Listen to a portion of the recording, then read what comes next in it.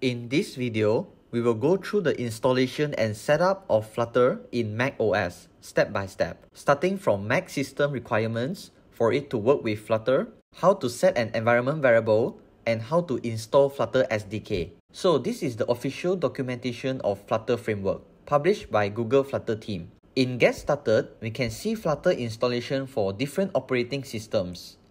We will go for macOS.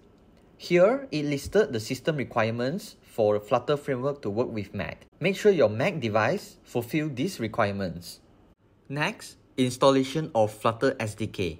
Here, provided Flutter SDK zip file for Intel Mac and Apple Silicon Mac. Download specific zip file according to your MacBook's chip. Once you downloaded, the documentation recommended to create a development directory and unzip the files there. You can either do it from a terminal or Finder. I will show you both ways. Firstly, go to Finder, look for Home Directory on the left, then create a directory called Development and move the zip file into this folder and unzip it. Upon unzip, you will get a Flutter folder. This is the Finder way. From terminal, you can use command to change working directory and make a development directory, then unzip the file.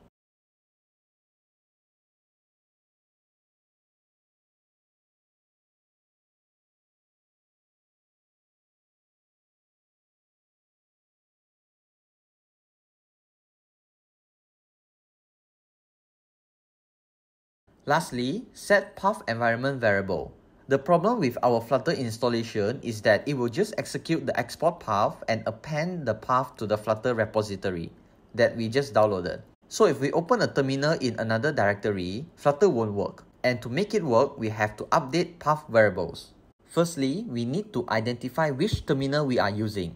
So you can open the terminal and take a look at the title bar. If you see ZSH written, so this is a Z shell. The other one is bash terminal.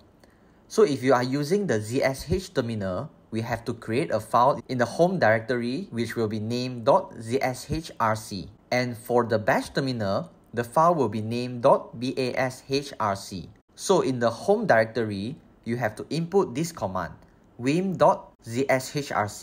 And for bash terminal, it's vim.bashrc.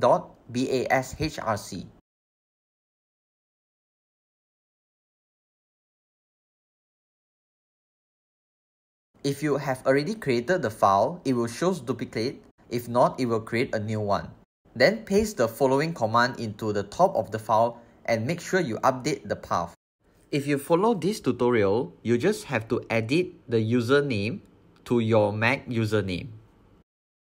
Once it's done, type :wq and press enter. This will write and save the file. After this step, you are now ready to run Flutter command. To verify if you have completely installed Flutter SDK correctly, you can run flutter doctor command in the terminal. So if you install Flutter SDK correctly, it will show a green tick in front of the Flutter, else something is wrong in the configuration.